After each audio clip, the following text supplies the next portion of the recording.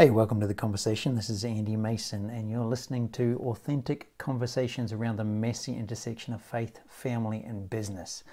Hey, this session, we have entitled it, How to Foolproof Your Life. I've been having some conversations with people, and this is so pertinent to now. I'm not talking about avoiding mistakes, because although that might seem like it foolproofs your life, actually you reduce your life to nothing. As in, this is not about avoiding making mistakes. That's just part of curiosity and learning. And if you really wanted to avoid making mistakes, then don't get married, don't play sports, don't start a business, pretty much don't do anything. That's just part of life. We make failures. It's normal to make mistakes. What I'm talking about is, how do you make sure that you're not living in that mistake a year later or 2 years later and wake up and find yourself being feeding stupid for the last 12 months? That's really, really painful. Well, there is one guaranteed way to prevent that, to foolproof your life. And it's this one word. It's called humility. It's the pathway forward is humility. Humility is about inviting others in. And so what I've actually got is a message from Chris Vallotton, who I work closely with, and who has been literally walking this out for the last 12 months. And so I've seen it firsthand how he's navigating that. But actually, 9 months ago, he did this message on the 15 attributes of humility. Well, actually, the message was a lot longer than that. But this is literally the 15 minutes capturing the 15 attributes of humility. So I'm going to play that. And as you listen to this, just be aware of where's the conviction for you. Is there one of these that you need to actually lean into in order to foolproof your life, in order to ensure that you don't get 5-10 years down the track and then realize, oh my gosh, I've made such a mess. It's so hard to dig out of something. We've just been talking with a friend who's a marriage and family therapist. It's really, really fascinating to walk with people when you realize you've done something wrong. That's one level. Oh my gosh, I've made a mistake. I'm so sorry. Here, let's clean it up. That's easy at the surface level. But so many people, where you've been feeding a particular lifestyle or belief for years, perhaps 4 years, then it's not just about a quick change. Now it's about unraveling 4 years of beliefs and investment. It's become your treasure or identity. That's what's really painful. This little word, humility, and how we practice it and live it out will keep you from that. It's so helpful, so valuable. So enjoy this, and we will see you again next week. I want to share quickly some attributes of humility. 15 attributes of humility. Number one, you actually do pray. It's funny, people will fight to have prayer in school, but then once they get it, they don't pray. Sometimes we fight for prayer in school and don't even pray at home. The ultimate arrogance, prayerlessness is the ultimate arrogance. Number two, you are influenceable. Like, how do you know if you're humble? People can actually influence you. You actually, other people's opinion actually matters to you, not in a fear of man way, but you don't think, well, if it hasn't happened to me, if I don't know it, then it can't be true. You actually are influenceable. Number three, you can be corrected without defending yourself. You can be corrected without defending yourself. I don't know about you, but I don't like being wrong. I don't think anyone likes being wrong. But God has put people in our lives that can see our blind spots. And they are gifts from God. We are gifts from God to one another. And when someone comes into our life and sees something in our life that doesn't feel healthy, it's a gift that they have the courage and that you have given them a place to actually speak into your life. And to defend yourself without a heart that listens, that humbles itself and says, is it possible they could be right? I can be corrected without defending myself. Number four, you rejoice when others are celebrated. You rejoice when others are celebrated. I don't know about you, but I can rejoice easily when someone's celebrated for something I don't really care about. Like baseball, I don't really like baseball. It's like, hey, he became a famous baseball player. We're like, yay! I don't play baseball. I don't even know who the famous players are. It's easy to celebrate someone in something that you don't want. But how about celebrating people who get what you want? How hard is it to celebrate people who get what you'd like to have? Humility celebrates people and realizes that their opportunity doesn't take away from my opportunity. Just because you became, in maybe my world, you became a New York best-selling author doesn't mean I can't become one. Your God promoting you doesn't mean that he took it from me. There's something about humility that understands that we can celebrate others' victories. Number 5, there's no job too small for you. I learned this one really good. There's no job too small for you. We travel the world. We aren't traveling right now very much. It's just a change. Yesterday I was chained in my wood shop, which was actually pretty good. Like, send me to my room and I will make something. But sometimes we come home, we fly to Russia, South Africa. By the way, I missed the Russians this year. I'm supposed to be in Russia right now. God bless you, Russians. South Africa, Asia, Europe, all these countries, and we come home, and when we're on the road, we're like the heroes. We're like, oh, we love your word. Oh, that you prayed for me and I got healed. Oh, and then we come home and we get it. And we come home from a long trip and we walk in the house and my wife's like, Kathy's like, can you take out the garbage? Like, do you know who you're talking to? Do you know who you're talking to? I'm healing the sick. I'm prophesying to nations. Kings are coming to me. She's like, that's all good. Take out the garbage. How many of you know humility means there's no job too small for you? Humility means there's no job too small for you. Number 6, you don't always have to be right. You don't always have to be right. Humility means you don't always have to be right. Number 7, you naturally seek advice from other people. I think that's self-explanatory, but when you're humble, you know what pride does? Pride sometimes doesn't seek advice because pride says, well, I'm as smart as anyone in the room. Certainly if there was an answer, I would have it.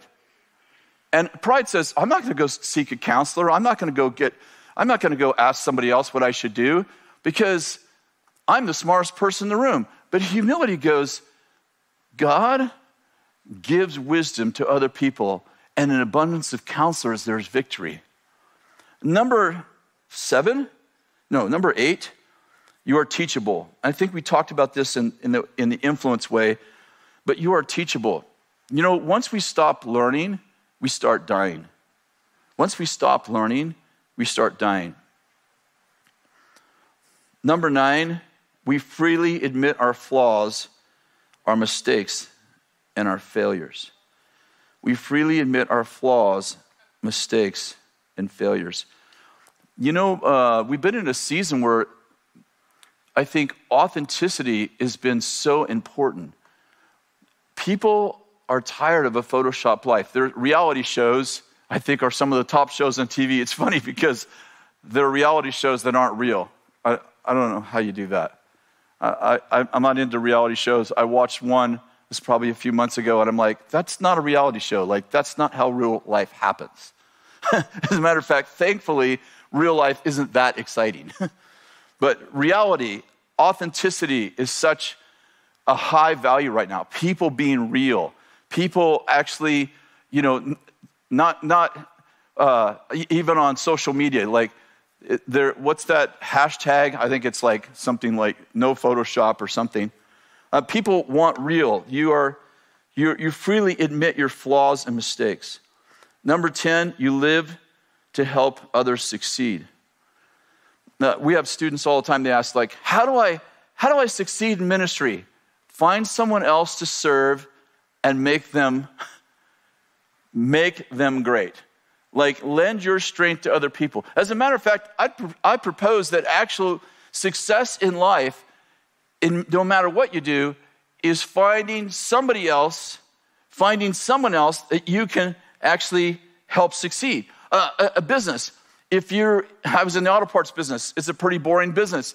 But our job is to help other people succeed. Our job is to help the repair shop succeed. Our job is to help the walk-in customer succeed. Like, if you find a place of humility where you think of your life as the measurement of your success is in how many other people succeed because you're alive, how many know that's a real ministry? That's a real business. Where you spend your life helping other people succeed, that is what life is about. That I lay down my life for other people. It is the ultimate act of humility, the ultimate description of humility, and it is the way forward. Just a few more. You're not easily offended. Gosh, I could spend a whole message on this. I don't know what it is about social media. I don't know if it creates people's attitude or just reveals it, probably reveals it. But you can say anything on social media and somebody will be offended. You say God is good and they'll be like, not all the time. Let me tell you about and I'm like, people just live offended. Sometimes, have you ever had anyone tell you a story about their hurt or their pain and it's 20 years ago and they're telling it as if it happened last week? I'm like, listen, carrying offense is a bummer. And you may think you're hurting the person that you carry unforgiveness towards, but you're actually killing yourself. And not only that, but you're living in arrogance when you can't let somebody go. How many understand that Jesus forgave you, and that means that he gave you the position, the right, and the authority to forgive other people? I love Joyce Myers, and I love what she said. She said, unforgiveness is like drinking deadly poison and think the other person's going to die. Forgiveness. Number 12, you're thankful. You have a thankful attitude. And thankfulness will inoculate you from arrogance. There's just no way to be thankful and arrogant at the same time, because thankfulness says, I owe gratitude for something I wasn't able to do or something that someone did for me.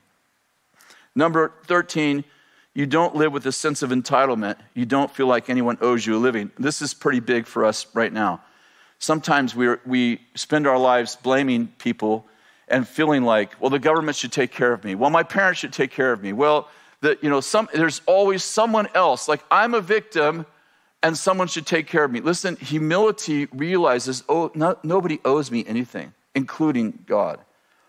Number 14, you're quick to forgive and you don't hold grudges. I think we already covered that another way. And number 15, you're confident in who you are and content in who you're not. I want to just finish this today by saying there's no way you won't succeed if you find humility. Humility is the way forward. I've been praying for our governors, our mayors, our city officials, our president, our world leaders, to find this place of humility. And I believe it's in humility that revelation is going to come. Revelation for the restoration of bodies, revelation for the cure for the virus. I just feel I'm so convinced that we are in this moment of divine providence when the Lord is helping us through, if you will, this treacherous season. He's guiding us. He's like, just follow. Lord, I don't know what to do. Just follow. Listen, Lord, I don't know if that's the right way. It's the right way if you see me in front of you. Our options have been limited. The Lord has us on a timeout. We are allowing the Holy Spirit to search our own hearts. We're saying, Lord, is there anyone else that I can promote? Is there someone else I can help succeed? Is there anything in me? Is there unforgiveness? Is there anything in me that needs to be fixed? Listen, I want to say again, if you spend a lot of time listening to news and media, you're gonna be you risk being frog boiled in the blame and shame game of the political spirit or the religious spirit. And I want to say that's not the way forward. The way forward is to find this place where we say, God, you're in charge of our life. I totally trust you. I want to say right now, I feel so strongly that the Lord's He's calling some people back to Him. I feel right now that there's a strong sense that the Lord is drawing some of you back. And some of you, you've wandered so far away, you're like, the Lord could never take me back. And I'm reminded of the prodigal son. I'm reminded of the prodigal son story when he leaves his father's house and he just does everything wrong. And yet the father is in faithful expectation, watching and waiting for his son to return. And he is, if you will, he is preparing for the reentry of his son long before his son turns around. And I want to say the Heavenly Father is waiting for you to return. He's waiting for you to humble yourself and say, like the prodigal son story, I messed it up. I got it wrong. I was wrong. And you know what? The Lord's not trying to rub it in your face. But confession, 1 John says, if we confess our sins, he's faithful and righteous to forgive our sins. And then he cleanses from all unrighteousness. And I want to tell you, if you're watching this right now, and you've walked away from the Lord, and I just feel like there's just thousands of people that will watch this over the next 2 months, that this part of the message, you're like, that's me. I've wandered away. I want to tell you, some of you have wandered into immorality. You've wandered into selfish ambition. You've built your own castle. And the Lord's like, listen, I want to bless you. I want to be the one who blesses you. But I don't want the gold, metaphorically, that I give you to be turned into a golden calf that you serve. I don't want my blessing to become your God. Lord, I just pray right now for so many people. And you know what? Several of you have said to God, if you get me out of this circumstance, I'll serve you. And I see there's a man, you've told the Lord 5 different times. You've had 2 drug overdoses. And you've told the Lord 5 different times, if you save me out of this, I will follow you. But you haven't followed him. And the Lord's saying to you right now, he forgives you. He's graciously been waiting for you. And I want to tell you that the Lord is healing so many bodies. And some of you are sick and you're like, I don't deserve to be healed. I've done this and this. And God says, no, I died to forgive sin, not to forgive mistakes. And God wants you to know that none of us deserve to be healed. But right now, the Lord is healing you. And by the way, if you stay sick when God is trying to heal you, you're saying to Jesus, what you did on the cross isn't good enough for me. And God's healing people from pancreatic cancer. He's healing someone from a brain tumor. It's something in your right eye.